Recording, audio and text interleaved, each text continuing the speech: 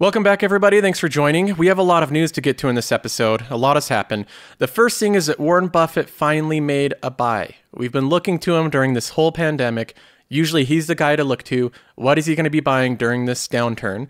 Well, he finally did make a buy, and it's a large segment of the business, Dominion Energy, which is one of the companies that I own. So we're going to be taking a look at that, seeing my thoughts on it.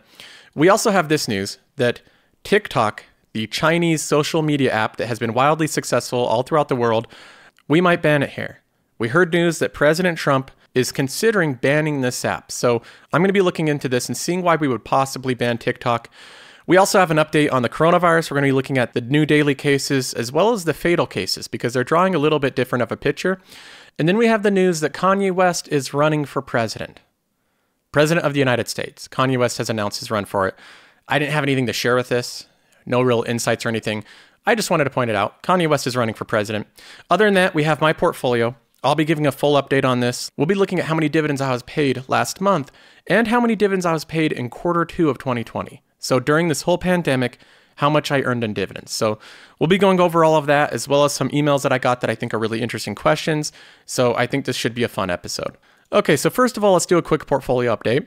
The value is currently $101,000. We went above $100,000 and then we went back below it and now we're back above it again. So we've hit this landmark twice. We're back at $100,000 now. I think it's exciting to celebrate hitting these landmarks. I don't want to downplay it. It's a lot of money. It's exciting to hit. I think any landmark that you hit, like if you're just starting off and you hit $10,000, that's a fun landmark to celebrate. But the main goal of my portfolio is not to get to a certain value. That's one of the goals. I think it's fun to celebrate.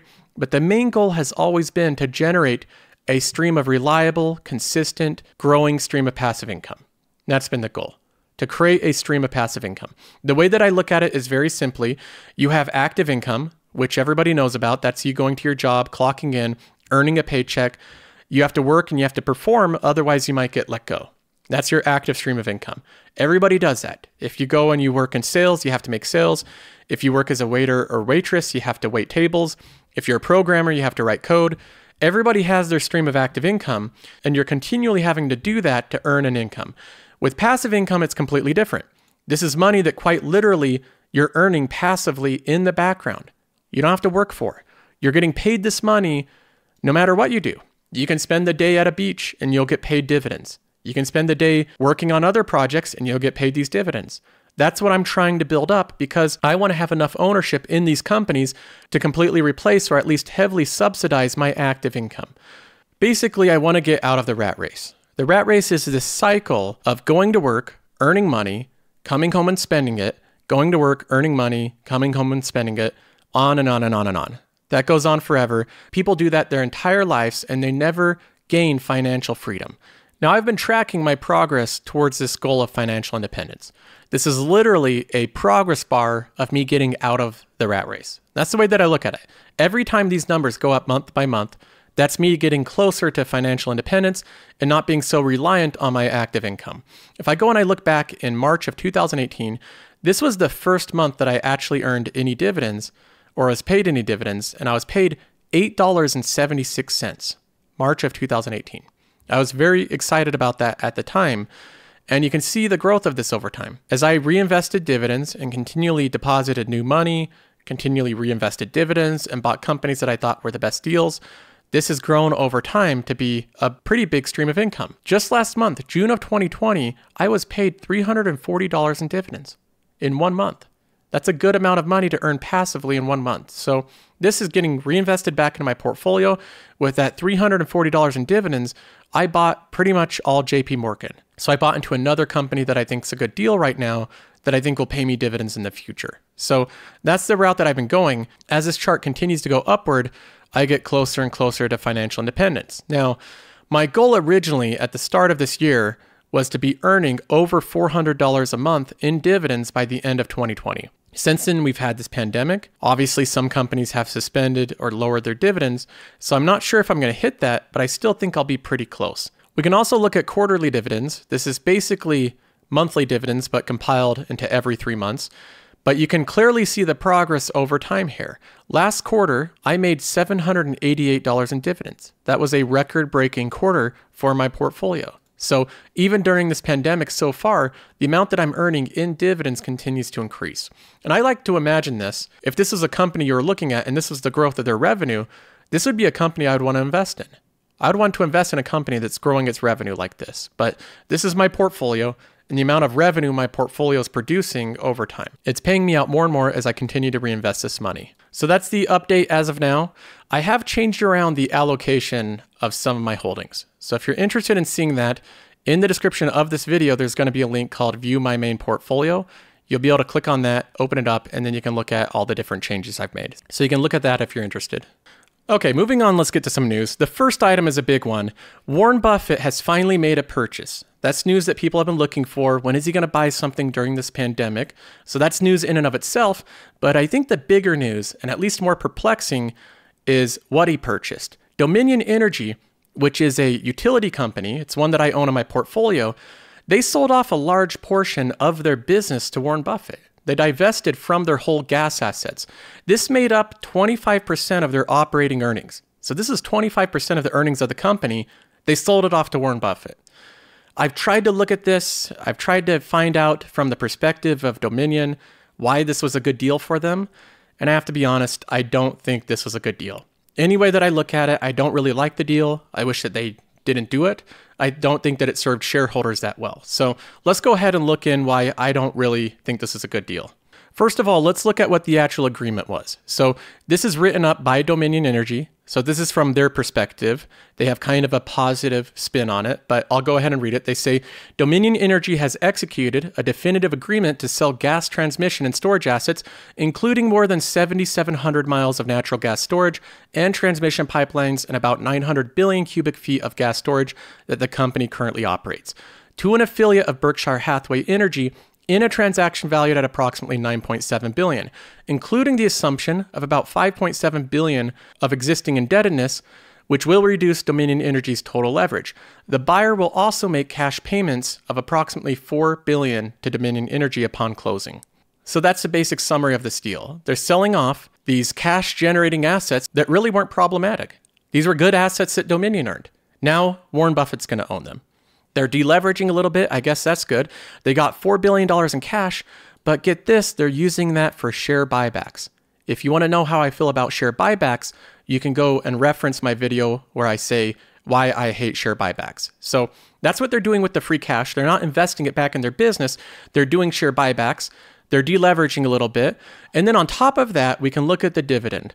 The dividend is being cut by 33%. It says the company now expects to target an approximate 65% payout ratio to be effective upon completion of this transaction. So I guess they're lowering their payout ratio a little bit. It went from 85% to 65%. That's a good thing, but the dividend's being lowered 33%. And then Dominion adds in here that they're going to be able to grow their dividend at a faster rate, approximately 6% per year. This represents a significant increase from the previous long-term dividend per share growth of 2.5%. My response to that is, who cares? If you're going to grow the dividend faster, but you're just going to end up cutting it by 33% and starting over, why do we care about the dividend growth? The dividend growth needs to be sustainable. I'm looking for companies that can sustainably grow their dividend, which means they increase the amount that they're paying you with a stable payout ratio. So that's what I'm looking for. I don't see this as a positive thing. Cutting your dividend by 33% and then advertising that you can grow it at a faster rate doesn't make much sense to me. Then we look at their write-up of why they're doing this, their justification for it. They say, quote, this transaction represents another significant step in our evolution as a company, allowing us to focus even more on fulfilling utility customer needs and positioning us for a bright and increasingly sustainable future. So this last part right there, the bright and increasingly sustainable future, that's the most important part. If you read through all of this from Dominion Energy, this release that they did of why they're doing this, they're wanting to be a pure play, state-regulated, sustainability-focused utility company, meaning they're wanting to get out of the dirty natural gas, oil business. They want to be an ESG-friendly business. So that's the positive side of it, is they're moving towards a brighter future, more renewable. But in the process, they have gutted 25% of their business and sold it off to Berkshire. They have lowered their dividend by 33%, and everything has been reset backwards. We can even look at the stock. Dominion Energy is down about 11% since this deal was made. That shows how investors are looking at it. They're scratching their head, wondering why Dominion Energy would do this. And their reasoning for it doesn't make a lot of sense. That they want to be a state-regulated, sustainability-focused. They could do that without selling off all their assets that are producing 25% of their operating income. There's other ways to do that. So doing this deal, lowering your debt a little bit, but then spending the proceeds of the sale on share buybacks, that's something that I think most investors are not going to be happy about. If we look at Berkshire's, their stock is up maybe 1%, a little over 1% from this deal. Of course, Berkshire is a much bigger business, so this is a smaller deal in comparison to it, but you can see the reaction of this. I think that Warren Buffett got the better end of this deal. He bought really productive assets. These storage and transportation of natural gas is important. And in this type of regulatory environment, it's harder to build these facilities. So new competitors will have a difficult time replicating what Dominion Energy just decided to sell off. So I think overall, not a good deal for the Dominion Energy shareholder. As far as my investment in the company, I plan on just holding it. I'm probably going to rearrange these so that Dominion is not my biggest holding in the utility sector. But I have about 36 shares of Dominion. I'm still in the green even after the 11% sell-off, and I plan on holding these shares. Now, the fact that they sold off a huge productive part of their business and they're spending a lot of the proceeds for share buybacks makes me question some things about the company's management, whether they're being compensated based off of earning per share metrics or things like that. I'll be looking at that in the future, but right now I plan on holding my current stake in it, not really adding too much to it. Okay, next in the news, we have TikTok. This is everybody's favorite social media app, the short video app. It's one of my wife's favorites. She sends me these TikToks all the time. But this company has a lot of controversy, and basically it's because it's owned by a Chinese company. That's the reason why. We already have a lot of concerns about social media companies, just with people like Mark Zuckerberg owning them, but he's American, so at least there's that. Now we have concerns about social media companies being owned by China, which doesn't have the same type of protections for people's privacy. So this has been an ongoing controversy with TikTok. It says here that the social media sensation will pull its app out of Hong Kong amid concerns of the new national security laws. So they're pulling out of Hong Kong. There's other news like this, that India is banning TikTok. They're doing this as part of political reasons. They're having all these disputes with China, and they want to ban the company, even after TikTok made a lot of investments to grow in India. So this is a major blow to TikTok. And then we have news that the US may be banning TikTok.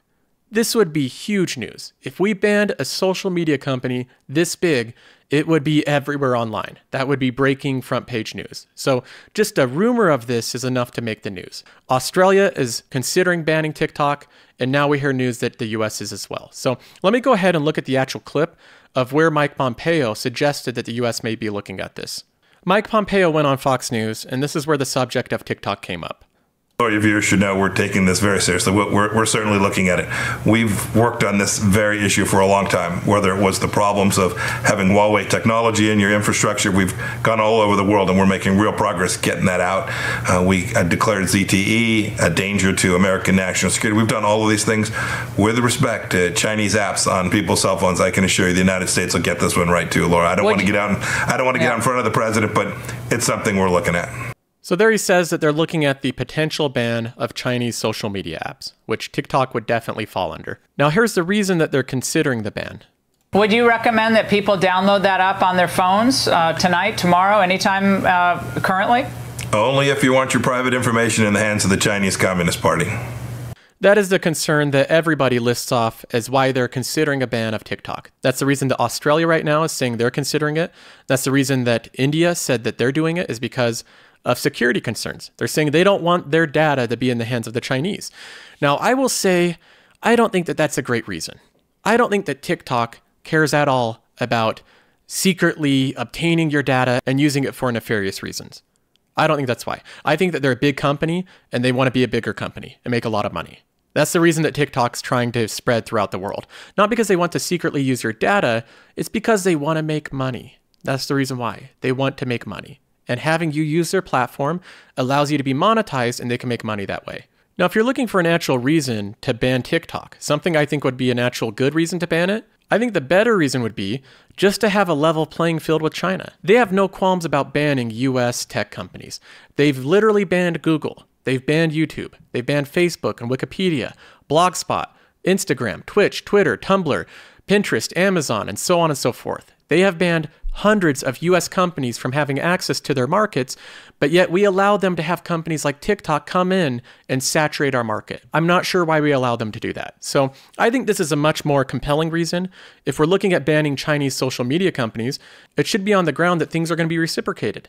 If they're not going to allow us to have access to their market, why should we allow them to have access to ours? So I think if the US did that, and if Europe did that, if India did that, if Australia did that, if all these countries and areas started banning Chinese companies until they allowed us to have access, I think it might force China to have a more open and level playing field of a marketplace. So I don't think that we're going to ban TikTok anytime soon. I think that would cause too big of an uproar, but it is interesting following this news. Maybe we could, because we did put some really harsh regulations on Huawei, which was another Chinese firm. So we'll see what happens, but that's where we are right now. Now, I want to do a quick update on the coronavirus before we jump into emails. Just looking at the new daily cases, we see that we have a huge spike over the past couple months. This has been concerning a lot of states like Florida, Texas, California. They've totally halted or even reverted plans of reopening their state. So not good for the stock market, not good for the economy, but it's a precaution they're taking because they're seeing these big spikes in cases. Now, the interesting thing is, if we toggle over and look at the fatal cases, it paints a different picture. The amount of fatal cases continues to decline, and the last recorded day we had was 244 in all of the US. That's one of the lowest days recorded since the beginning of this. So there's some thoughts on why this is. A lot of people say, well, these new daily cases, it takes 2 or 3 weeks until they actually show up in the fatal cases. That might be the case, so maybe this will spike back upwards. There's some other thoughts like we're just testing more. You can look at the daily tests in the US, and we are testing more than we were before. We're testing about 400,000 people a day. So we are doing a lot more tests. There's other thoughts like maybe the people getting infected now are much younger and they're less likely to die from it. There's all these different explanations, but the real truth is we don't know. There's a lot of different factors at play. We're just going to have to wait and see. So we'll keep checking on this, but hopefully this trend with this graph continues and the fatal cases continue to decline. That would be the hope. Okay, let's get into some emails. Joseph@josephcarlsonshow.com is the email address if you want to send in any questions or thoughts you have. The first one is from Marcus. He says, "Hi, Joseph. First of all, I would like to take this opportunity to thank you for all the effort that goes into your channel and the content you're creating. I've been watching your show pretty much since the beginning, and I'm very excited for each new episode." I appreciate that, Marcus. He says, "To see your portfolio and progress at such a pace has really motivated me to fund my own portfolio quite aggressively, following mainly your strategy of passive income, although I have invested in some growth stocks as well. I'm happy to report that I have just hit 70,000 euros since I am in Germany." Yeah, I got a lot of people pointing out that I said euros when it should have been pounds. So I got a lot of comments pointing that out. But you say, "This is a big thing for me since I'm only 22 years old. So thank you very much for the advice and the motivation and thinking patterns that you have provided throughout your videos." Well, I appreciate that, Marcus. So you say, "However, the main reason why I'm writing you is because I have a question regarding your last video. I totally get your train of thought and your arguments for buying shares of large banks, and I've spent a bit of time analyzing JPM stock as well. I agree that they have a strong balance sheet, a very well-diversified business, and a large advantage due to their size. Basically, they are as solid as a bank can be in the current situation.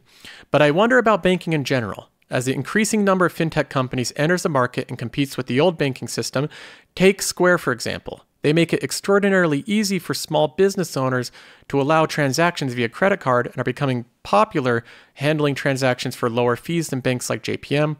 Additionally, they offer services like bank accounts, credit and credit cards, and so on. Another example could be your own broker, M1 or N26. I'm not suggesting that either of these companies will be able to fulfill the full variety of services that JPM offers in the near future, but the services that can be automated and fully digitalized already can be offered by these kind of companies, and it seems like especially the young customers are open to this kind of change. These changes in banking sectors remind me of a quote from Bill Gates, in which he says that we need banking, but we do not need banks. I would greatly appreciate to hear your thoughts on this matter and hear your take on the effects of the increasing popularity of fintechs on the large banks." Okay, Marcus, I think this is a good email. Really good question. What about all these fintech companies? You mentioned companies like Square. There's even ones like PayPal and Venmo.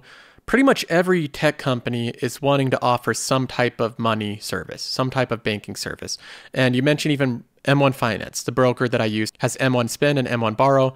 These are all banking services that these companies are offering, and sometimes they are better than the traditional banks. They're better than JP Morgan. So isn't this a big threat? Why am I still investing in JP Morgan if other companies are offering the same thing or even better options of it? So first of all, I want to give a scale of how big JP Morgan is. Most people, when they're interacting with banks, they're just interacting with the retail consumer side of it. For JP Morgan, they have about 40% of their revenue being the consumer retail side. They also have corporate investment banking, they have commercial banking, they have asset wealth management. So the consumer and community banking makes up $52 billion of revenue. They have corporate investment banking that makes up $36 billion. They have commercial banking, which makes up $9 billion. And then they have asset wealth management, which makes up about $14 billion.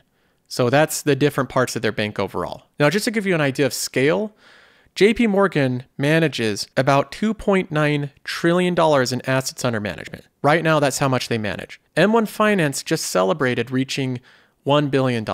That's the difference in scale, 2.9 trillion to about $1 billion.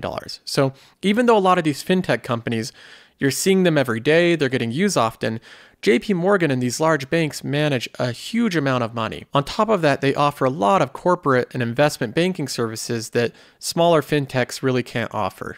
Now, another thing I think is worth mentioning, you bring up M1 Finance offering banking services. I don't talk about these features that much. I mostly focus on the investment tab, but they do have M1 Borrow and M1 Spend. M1 Spend is like the debit account for M1 Finance. You have a debit account that earns you 1% cash back as well as 1% interest. And then you have M1 Borrow, which I think is even a better feature. If you have the M1 Plus, they lower the interest rate that you can borrow by 1.5%. So right now, if you have M1 Plus, it's at 2%, which is incredibly low.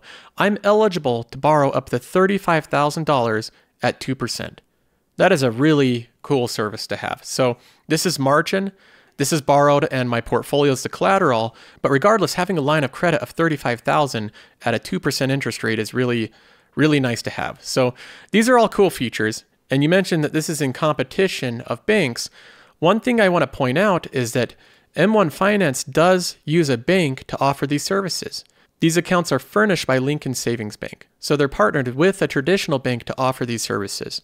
And that's the case with a lot of these companies. A lot of tech companies don't have the time to build out traditional banking services and the whole structure behind it. So instead of doing that, they just partner with the old-fashioned traditional banks. You can see the same thing with Apple. They partnered with Goldman Sachs to build out their banking portion. They're not doing it by themselves. So yes, there are a lot of competition, but even a lot of this competition still needs traditional banking services. The last thing I'll mention on this subject is that fintech companies and tech companies in general are not the only companies that invest in technology. A lot of non-tech companies do substantial investments in technology. For instance, JP Morgan invests $11 billion per year in technology. They say that it fuels a team of over 50,000 technologists. And it mentions that the company also recently invested in partnerships with high-profile startups including OnDeck and Roostify to the tune of $600 million. So this is something that I think you're going to see more of. These big banks are either going to build out technology themselves, and when they really can't compete with smaller fintechs, they're either going to partner with them or they're going to do acquisitions. So I can see more of that happening. JP Morgan is a really good investment bank. When they see good opportunities to buy companies, I think they'll do that. Now, on a related comment, the Marquis says Eisman is overrated. He's talking about Steve Eisman, the guy that was short U.S. banks during the Great Financial Crisis. He says he's been wrong seemingly as much as he's been right. One good call during the Great Financial Crisis doesn't make him a guru. I agree with that. He was way off on his Tesla call. He was short Tesla, and this was before it completely rocketed up. So that was a bad call. Now, in his defense, Tesla is a speculative growth stock that is trading off of nothing that can be justified with fundamentals. It's just trading off of future predictions and future growth, which is fine. That's something that you can buy the stock based off of those reasons. But that's not really how Steve Eisman, I think, was looking at the stock. He's looking at it off of the fundamentals, which I think works a lot better with banks. If you just look at his record on banks, he was correct on the Great Financial Crisis. So that was one good call that he did.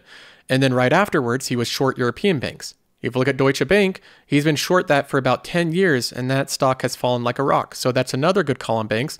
And now he's saying that US banks are completely fine right now, and that Canadian banks are in trouble if they go through another credit cycle. So those are his calls concerning banks, and I think that he has a lot better record there. He's basically made 2 correct calls, and then 2 of them are outstanding. So we'll see what happens with the other 2, but with the first 2 calls he's made on banks, he's been spot on. And I do want to mention that Steve Eisman is not the only reason I'm investing in JP Morgan. I think his input is good on the subject, but there's a lot of other reasons why I'm investing in it. I haven't followed him into other investments he's done. So I didn't short Tesla. I didn't short European banks. I've been looking at US financials for a while, and I just think that banks are a good deal. Whether that turns out to be correct or not, time will tell, but right now I think that JP Morgan's selling at a pretty good deal. Mixed Film says, how do you learn so much about these kinds of topics? This is a funny question. The real truth is everything is on the internet. Everything that you really can learn about any of these subjects is on the internet available right now. So it's the world's biggest library. Everybody has access to this information. The difficult part is really studying it and learning about it, putting in the time to. But you could do the same thing, not even for finance. You could learn about basically any subject. If you wanted to become a proficient senior level programmer, there's enough information right now on the internet for free to do that. Without signing up for any service, without paying for anything that are special courses or monthly anything, you could learn how to become a senior level programmer just off the information available for free right now. That's the truth. The thing that holds most people back from learning about these different subjects, whether it's programming or finance or culinary, learning how to cook, or any other subject, is just the amount of time it takes to learn about it. It takes a lot of effort, a lot of consistent research and time invested. So that's a difficult part, but everything is really available on the internet right now. Okay, well, I'm going to go ahead and end this episode there. I appreciate everybody that listens and supports the show, shares it with friends, that subscribes, all that good stuff. I will check in with you guys next time.